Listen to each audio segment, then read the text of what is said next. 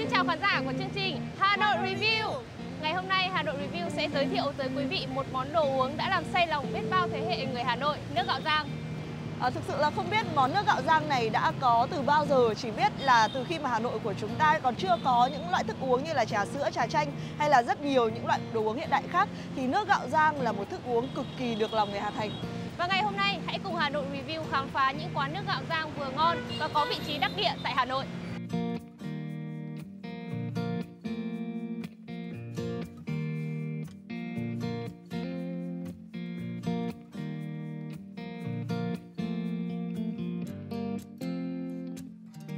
Thưa quý vị, quán nước gạo rang đầu tiên mà Hà Review giới thiệu tới quý vị ngày hôm nay thì nằm ngay trên đường giao giữa Cao Bá Quát và Nguyễn Thái Học. Và ở đây sở hữu một vị trí cực kỳ đắc địa khi mà đối diện với quán chính là mặt sau của Văn Miếu Quốc Tử Giám. Và bên cạnh của quán bên kia đường chính là Bảo tàng Mỹ thuật Việt Nam. Và quán thì nằm ở một vị trí mà rất là dễ tìm thấy. Và quán thì cũng có không gian khá là vừa phải khi mà có thể có sức chứa từ 15 cho đến 20 người. Và cái điểm đặc biệt là khi mà Ly và tôi bước đến quán này thì cảm thấy rất là có tinh thần của một cái quán nước gạo rang. Bởi vì ở đây có đề co một vài những cái chi tiết như là cây lúa này, hay là có những cái mẹt, những cái thúng hoặc là những cái giỏ nữa. Thì sẽ cho chúng ta cái cảm giác là mình đang đến với một cái quán nước gạo rang thực sự. Và nước gạo rang là chủ đạo chứ không phải là như các quán nước mà chúng ta thường ghé đến. Với nước gạo rang thì mỗi quán sẽ có một công thức khác nhau, tỷ lệ pha khác nhau để tạo nên một hương vị rất riêng. Và hãy cùng Hà Nội Review tìm hiểu xem quán nước gạo này có gì đặc biệt nhé. Chào chị ạ. Chào em. Dạ vâng ạ. Ngày hôm nay thì chương trình Hà Nội Review đến với quán mình để muốn tìm hiểu rõ hơn về cái công thức gạo rang của quán. Bởi vì rõ ràng là với các thế hệ trước thì đây là khu uống quốc dân rồi, nhưng mà với thế hệ hiện tại, đặc biệt là những người trẻ như mà em thì hơi ít biết hơn về đồ uống này. Vậy thì chị có thể chia sẻ là nước gạo rang sẽ làm được bằng những nguyên liệu nào không ạ? Em ơi, đây những cái mà để ra một cốc nước gạo rang thì gồm đây là đỗ xanh, đây là gạo lứt, đây là đỗ tương này, đây là gạo trắng, và đây là đỗ lạc, và đây là đỗ đỏ, đỗ đen. Đấy thì được một cốc gạo rang. Dạ vâng. Vậy thì các nguyên liệu này mình sẽ phải chuẩn bị như thế nào trước ạ? Chuẩn bị thì là gạo rang như là chị là phải đãi sạch này. Trước khi rang thì mình rang bằng củi này, củi than này. Đương nhiên là cái chảo là nó phải là chảo rang. Thế khi rang xong gạo thì mình lại phải nhặt những cái hạt tấm này ra. Xong mình sẽ đến công đoạn nữa là mình xay. Thế thì trong một tuần làm thì chị đều là phải làm vào thứ hai để bán cho trong một tuần ấy. Thì em cũng biết là khi mà mình trong quá trình rang gạo thì cái độ chín của việc rang ấy, nó sẽ ảnh hưởng đến màu sắc. Vậy thì không biết là mình đã điều tiết cái việc đấy như thế nào ạ? Đương nhiên là khi rang gạo ấy thì mình phải nhỏ cái bếp củi ấy, nhỏ củi. Thế để mình rang cũng phải đều tay. Thì khi lên gạo thì mới ngon, khi nó lúc pha thì là thơm ngon, cốc nước gạo rang thì thơm. Đấy. Em thấy ở trên kệ thì có đến gần 10 loại nguyên liệu để tạo nên một cốc nước gạo rang. Vậy thì không biết là trong các số nguyên liệu này thì nguyên liệu nào sẽ đóng vai trò quan trọng nhất? Đương nhiên là gạo lứt này và gạo trắng. Còn những cái như này là chỉ là mình thêm vào thôi. Em thấy là chị chuẩn bị các thứ rất là kỳ công ấy. Vậy với cả gần 10 nguyên liệu này thì cái thời gian mà từ cái lúc chị lựa chọn nguyên liệu cho đến khi mà chị hoàn thành xay thì sẽ là bao lâu? Chắc trong vòng một ngày mà phải là 3 người làm. Một như là chị thì rang, nhưng còn hai bác thì khi gạo thành quả rồi thì gạo rang chín rồi ấy thì phải là 2 người ngồi để nhặt những cái hạt thóc còn lại ấy, để mình loại bỏ ra. Với 9 nguyên liệu này thì mình sẽ có những cái tỷ lệ pha trộn khác nhau để ra được một cái món nước gạo mà phù hợp với khẩu vị của khách hàng của mình. Vậy thì cái công thức này nó sẽ là mình sẽ điều chỉnh liên tục hay là chị sẽ học hỏi từ người trước? Cái công thức này là như là gia truyền nhà chị, tất cả là bằng thủ công hết. Thế nên nhà chị có cái công thức riêng đấy, của truyền thống nhà chị. Vậy thì khi nấu một cốc nước gạo rang như thế này thì từ công đoạn nấu này cho đến pha chế thì với chị là công đoạn nào là khó khăn nhất? Thực ra thì công đoạn nào cũng khó khăn, công đoạn nào mình cũng phải cẩn thận. Đấy, từ rang, từ nhặt, từ cái lúc mà mình lấy gạo ấy cho đến lúc mình rang gạo rồi xay gạo rồi đến khi pha để được thành một cái cốc nước gạo rang, công đoạn nào cũng rất là kỳ công. Chị ơi, về các nguyên liệu đầu vào ấy thì chị đã có những cái quy tắc như thế nào trong việc tuyển chọn không? Chị cũng rất là kỹ lưỡng. Chị trước khi chọn gạo thì chị cũng sẽ tìm hiểu rất là nhiều nguồn. Đương nhiên là ở Thái Bình là gạo rất là ngon, thế nên chị nhập gạo ở Thái Bình. Trong thời buổi hiện nay khi mà mọi thứ đều có thể mua sẵn này, từ nguyên liệu đến bột gạo thì tại sao mình vẫn quyết định là chọn làm thủ công từng bước một như vậy? Nước gạo rang nhà chị là từ nguyên liệu là tất cả đều là những thực phẩm là chọn lọc ấy. Và từ pha cốc nước gạo rang thì mình pha bằng đường phèn.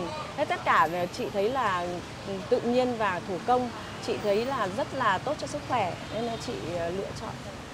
Thưa quý vị, menu của quán thì cũng có một số món, ví dụ như là có cà phê này, có trà chanh, có trà hoa cúc, nhưng chủ yếu thì vẫn là nước gạo. Và ở đây thì tôi thấy là có 3 món nước gạo. Ngày hôm nay khi mà đã đến đây rồi thì sẽ order cả 3 loại nhé. Chị ơi, cho em cả nước gạo rang đường phèn trân châu này, cho em cả nước gạo rang đường phèn thường với cả một rang đường phèn long nhãn.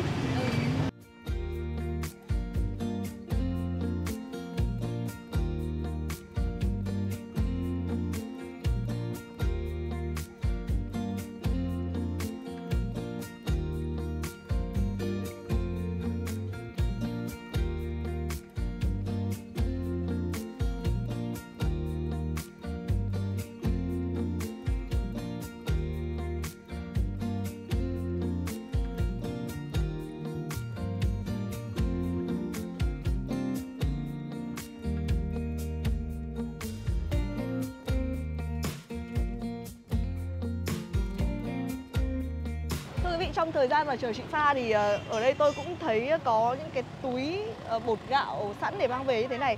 Và quán cũng khá là cẩn thận, bên cạnh việc đã có một cái túi zip bên trong rồi thì sẽ có một cái túi to ở bên ngoài nữa. Cái này thì có lẽ là sẽ bảo vệ cho không khí nó không bị lọt vào, và dù để lâu thì bột cũng sẽ không quá bị ảnh hưởng và mất mùi. Vào cái việc mà mình có thể mua mang về và tự pha chế ở nhà thì cũng sẽ đảm bảo được cái hương vị ngon và tươi của nước gạo rang.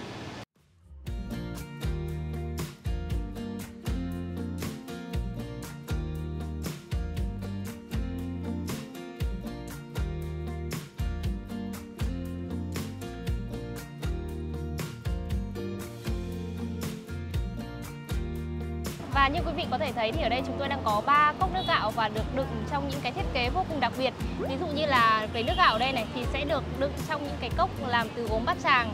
Còn về đồ ăn như kiểu hạt hướng dương thì sẽ được đựng trong những chiếc mẹt như thế này. Cái nước gạo rang hay là hạt hướng dương khi được đựng trong những đồ vật như thế này thì sẽ dễ tạo ra những cái cảm giác truyền thống này, gợi nhớ lại về một món nước dân dã của người Hà Nội. Cái cảm quan đầu tiên ấy, đấy là review cực kỳ thích cái màu của cốc nước gạo này. Màu của nước gạo này thì nó cũng giống y hệt với màu của những chai nước gạo đóng chai được bán trên thị trường luôn. Và bây giờ thì hãy cùng chúng tôi thử xem là hương vị ở đây như thế nào nhé.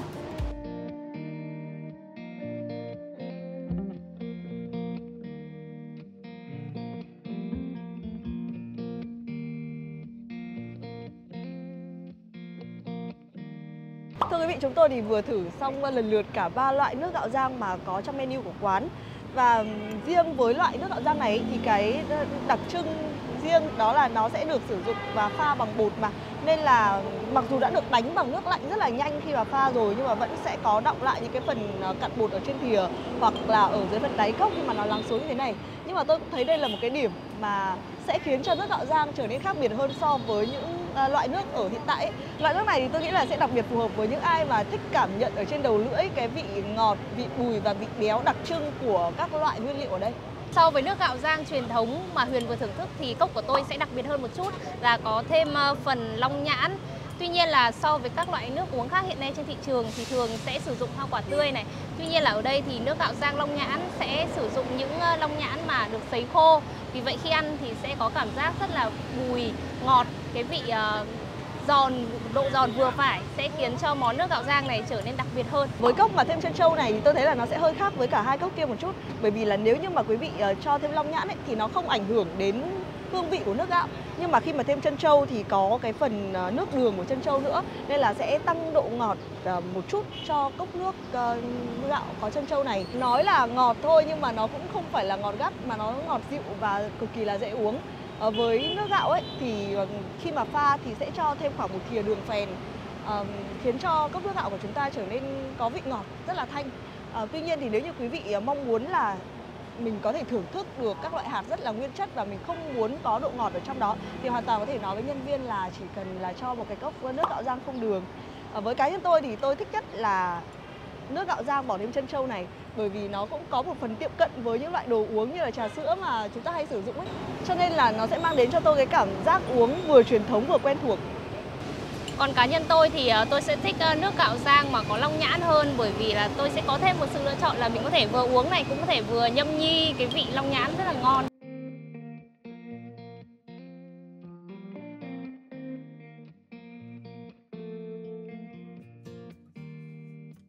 Mình thì cũng đã uống cái nước gạo rang này từ lâu rồi, từ những cái năm 2009, 2010. Thì trước đây mình uống ở một vài các quán khác, nhưng mà khi mà ở đây mở ấy thì mình có ra đây uống thử. Một là thấy cái phong cách thì mình cũng thấy trẻ trung, thấy là cái nước gạo rang ở đây ấy, nó mịn hơn. Khi mà mình uống nó cảm giác nó mịn màng, nó không như ở một số nơi trước mình đã uống, nó lạo xạo. Thì cái nước gạo rang ở đây thì nó có một cái vị gọi là khá là đặc trưng, nó không bị ngọt quá và nó hơi có một chút như là muối ấy. Thì cái này nó cũng rất là tốt vì nó sẽ giúp cho việc tạo ra cái giải nhiệt này, rồi bù cái chất điện giải, nên nó cũng rất là tốt trong mùa hè, nên là mình cũng rất là hay uống nước gạo rang ở đây.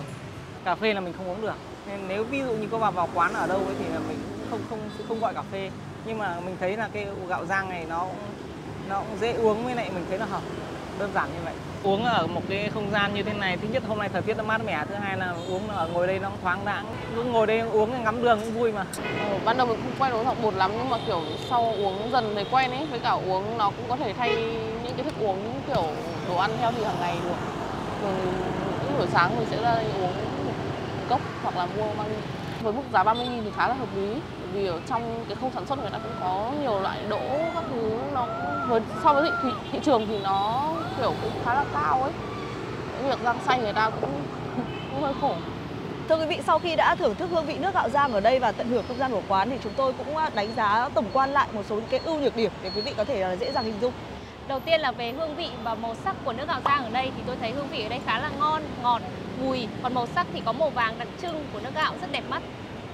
Ưu điểm tiếp theo nữa là ở đây thì sẽ có một cái vị trí rất là đắc địa và cái cảm giác ngồi rất là thoáng mát, bởi vì tuy là không có không gian ở trong nhà nhưng mà khi mà ngồi ngoài trời ấy, thì ở khu vực này có những cái tán cây rất là cao và rất là rộng, nên là cái cảm giác ngồi ở đây cũng dễ chịu.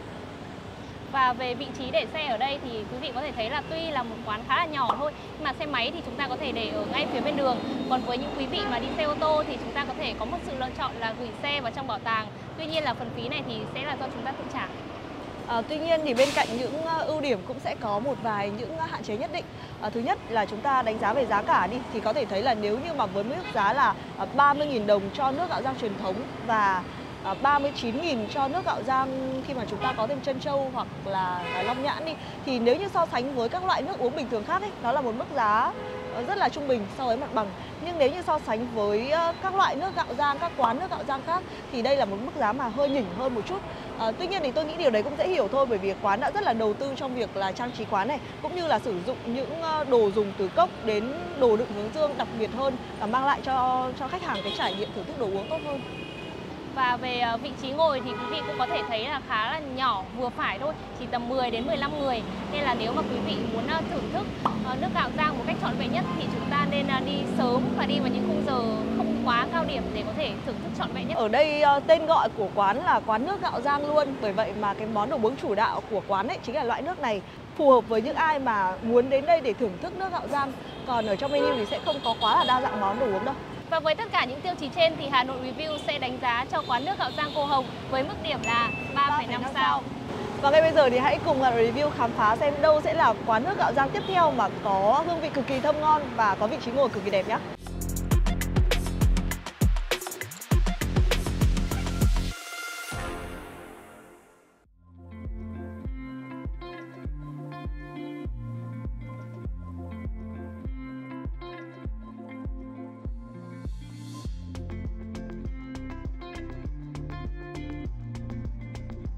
Thưa quý vị, địa điểm tiếp theo mà Hà Nội Review muốn giới thiệu tới quý vị khán giả là quán nước gạo rang Đồng Đội nằm ở số 1 Trần Phú. Đây cũng được biết đến là một trong những quán nước gạo rang lâu đời nhất tại thủ đô, được nhiều người tìm đến khi muốn thưởng thức món đồ uống đặc sản này. Thưa quý vị, chúng tôi thì đã đến quán rồi và có thể thấy rằng là đúng là quán là một quán mà mang đậm nét truyền thống với những cái thức uống rất là quen thuộc thôi, như là với sấu này, với me đá này, với bột sắn và có cả nước gạo nữa. Có thể thấy là hiện nay thì ở một số quán bán nước tương tự thì vẫn sẽ còn có sấu, có me đá và có bột sắn, nhưng mà với nước gạo rang ấy thì không phải là quán nào cũng còn, và đây cũng là một trong số ít những quán còn lại ở thủ đô bán loại nước này thôi. Và bây giờ thì hãy cùng Hà Nội Review tìm hiểu xem nước gạo rang ở quán Đồng Đội thì sẽ có hương vị đặc biệt như thế nào.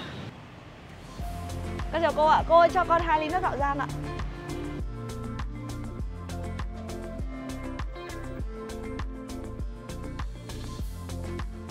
Thưa quý vị, không gian của quán thì cũng vừa phải thôi, khách có thể ngồi ở ngay phía trước của quán và ở đây sẽ cực kỳ đông vào giờ tan tầm, khoảng tầm từ 5-6 giờ đổ đi ấy. Ở đây thì bàn cũng là cái loại mà chúng ta hay thấy ở các quán nước thôi. Tuy nhiên thì ghế thì có phần đặc biệt hơn một chút, đó là những cái chiếc ghế dựa như thế này. Bởi vì tôi thấy là cái đối tượng mà đến quán ấy chủ yếu là cũng là những người mà tầm trung niên cho đến cao tuổi. Bởi vậy mà khi mà ngồi những cái chiếc ghế mà có dựa như thế này thì cũng sẽ hợp lý hơn. Và một điểm đặc biệt ở quán nước gạo rang Đồng Đội không chỉ đến từ món nước gạo rang hay là những món nước như kiểu nước sấu hay me đá đâu, mà nó còn đến từ vị trí khi mà quý vị ngồi đây thưởng thức, bởi nó nằm đối diện ngay với cả đường tàu, cũng là một địa điểm rất là thu hút khách du lịch. Và khi mà chúng ta ngồi ở đây này, cùng thưởng thức, cùng nhâm nhi một ly nước gạo rang và nghe tiếng tàu chạy qua thì nó sẽ là một trải nghiệm vô cùng thú vị đối với những ai mà yêu thích nét đẹp của thủ đô. Mời hai cháu. Dạ vâng, cảm ơn ạ. Thưa quý vị, khi mà chúng tôi gọi 2 cốc nước gạo rang ấy thì tôi để ý thấy cô có lấy một chiếc ấm trong tủ lạnh ra, sau đó thì rót vào cốc cho chúng tôi. Thì với cái cách làm này thì tôi thấy là nó sẽ có 2 ưu điểm. Thứ nhất đó là tốc độ ra món nhanh hơn, vì cô chỉ việc rót và thêm đá vào thôi.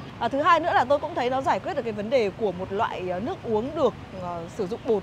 Bởi vì khi mà cô pha sẵn vào ấm ấy và để trong một thời gian thì cái phần bột cặn nó sẽ lắng xuống và cô sẽ chỉ rót ra cái phần nước đã được lắng ở phía trên thôi. Nên là quý vị nhìn thì có thể thấy là cốc nước gạo này rất là trong và không có lợn cợn bột. Còn về cảm quan màu sắc của cốc nước gạo rang ở đây thì tôi thấy là màu ở đây khá là đẹp mắt. Nếu mà so với một số quán nước gạo khác sẽ có màu vàng đặc trưng thì ở đây sẽ có màu vàng ngả nâu. Và thoạt nhìn thì chúng ta sẽ nghĩ đây là một cốc cà phê sữa chứ không phải là một cốc nước gạo rang. Và bây giờ thì hãy cùng Hà Nội Review thưởng thức hương vị tại quán nước gạo rang Đồng Đội.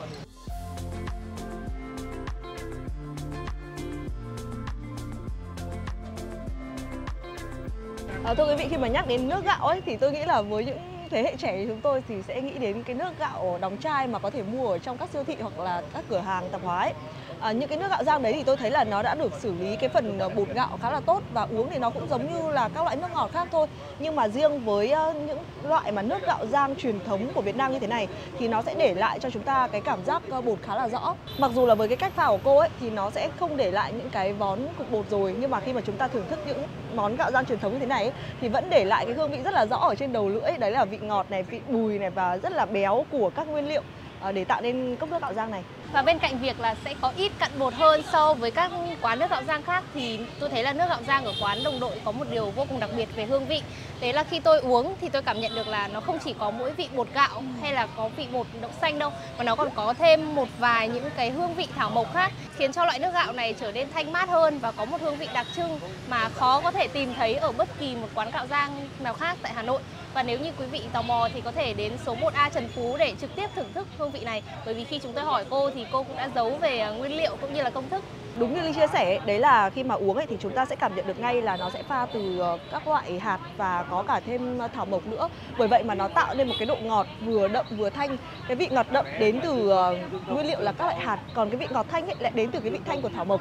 Nên là tạo nên một cái sự kết hợp mà tôi cảm thấy rất là hài hòa và thực sự là đặc trưng, mà không phải là nơi nào cũng có cái sự kết hợp như vậy.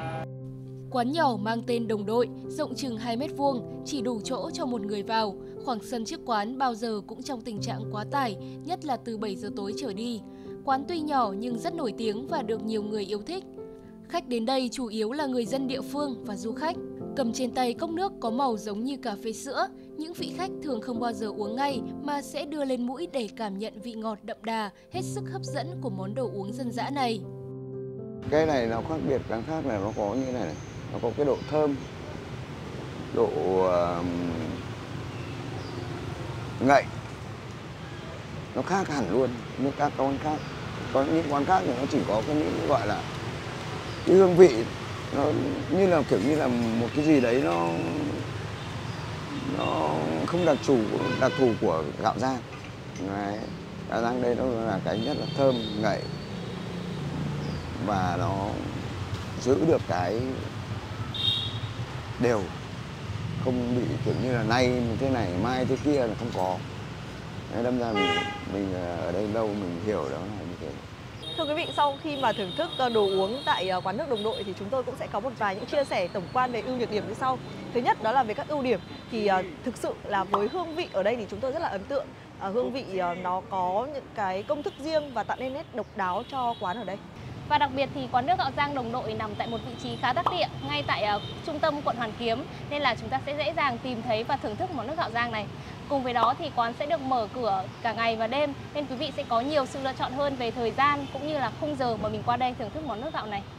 Về đối tượng thường xuyên ngồi đây thì tôi thấy chủ yếu là những người từ trung cho đến cao tuổi. Nó khác với quán đầu mà chúng ta tìm hiểu là sẽ tầm từ trẻ, thanh niên cho đến tầm trung tuổi. Bởi vì tôi nghĩ là quán này thì đã có một cái tuổi đời rất là lâu rồi, bởi vậy mà đã trở thành một cái địa chỉ quen thuộc với những người thuộc cái lứa thế hệ đó. Về giá cả thì một cốc nước gạo rang như thế này thì có giá là 30.000 đồng. Có thể thấy là nó cũng sẽ tương đồng với quán nước gạo rang mà chúng tôi vừa mới tìm hiểu ở đầu tiên và cũng ngang bằng với các quán nước gạo rang khác ở trên thị trường. Nếu như mà xét với các món nước truyền thống, ví dụ như là nước sấu hay là nước mía rồi là bột sắn ấy, thì nước gạo rang sẽ là loại đắt hơn cả. Nhưng mà tôi thấy rất là dễ hiểu thôi, bởi vì là nguyên liệu để tạo nên cốc nước gạo rang này thì nó cũng gồm rất là nhiều thành phần và cái chi phí nguyên liệu nó cũng đã cao hơn các món khác rồi. Tuy nhiên Hà Nội Review cũng nhận ra một số điểm hạn chế như sau. Ví dụ như là về không gian của quán thì khá là nhỏ, vừa đủ, và nếu quý vị đi vào giờ cao điểm thì sẽ thường là gặp phải tình trạng là phải đợi chỗ để xếp bàn này, hoặc là chúng ta sẽ chỉ mua mang về. Và nơi để xe thì tôi thấy là cũng không có quá thuận tiện khi mà chỉ có thể để một vài chiếc xe máy ở trước quán và ô tô thì sẽ phải gửi ở một nơi khác. Và với tất cả những tiêu chí trên, Hà Nội Review sẽ đánh giá cho quán nước gạo rang Đồng Đội với số điểm là 3,5 sao.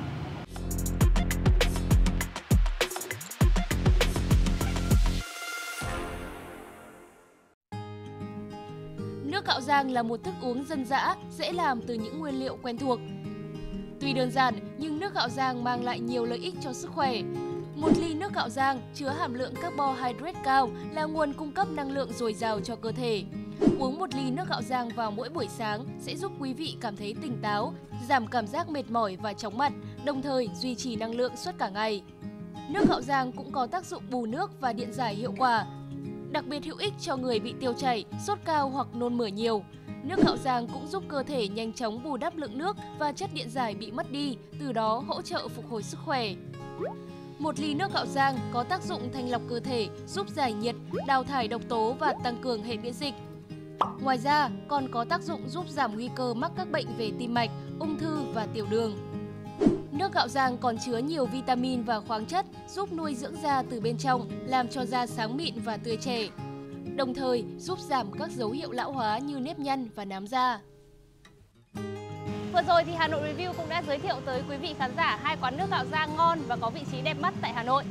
Và hy vọng là thông qua số lần này thì những người yêu thích món nước gạo rang này sẽ có thể có thêm một số những cái gợi ý để lựa chọn thưởng thức. Còn với những người trẻ mà chưa từng thử thứ nước này thì hy vọng là thông qua những chia sẻ của chúng tôi, quý vị cũng đã có những cái cảm nhận tổng quan. Và thực sự là quý vị hãy yêu một lần đi uống thử nước gạo rang để cảm thấy rất là tự hào về những món nước truyền thống của dân tộc ta.